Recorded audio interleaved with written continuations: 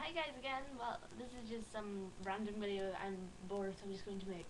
Unfortunately Claire can't be with us today because, well, she's not here, so yeah, so she can't be here if she isn't here, that makes sense, yes.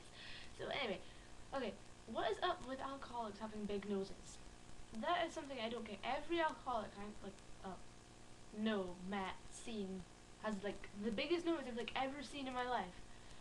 It just freaks me out. It's like, I'm an alcoholic, I got a big nose.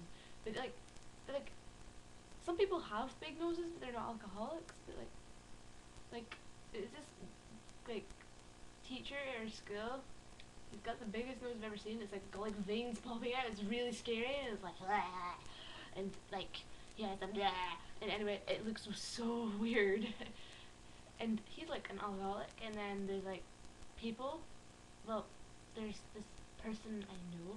They got like the same scary nose, but it's different. If that makes sense, it like doesn't look the same, but it's like still big with veins popping out and like sort of thing. Yeah, it doesn't look pleasant.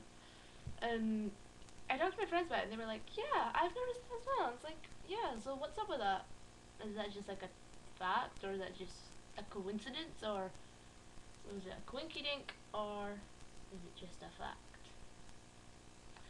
I don't know. It's probably just everything I probably just said is probably bullshit, but it's fine.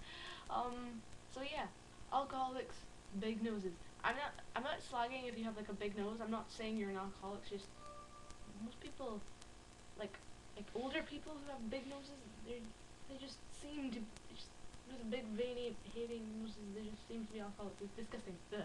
Okay, yeah. All right, I'm gonna go now. So bye. Later.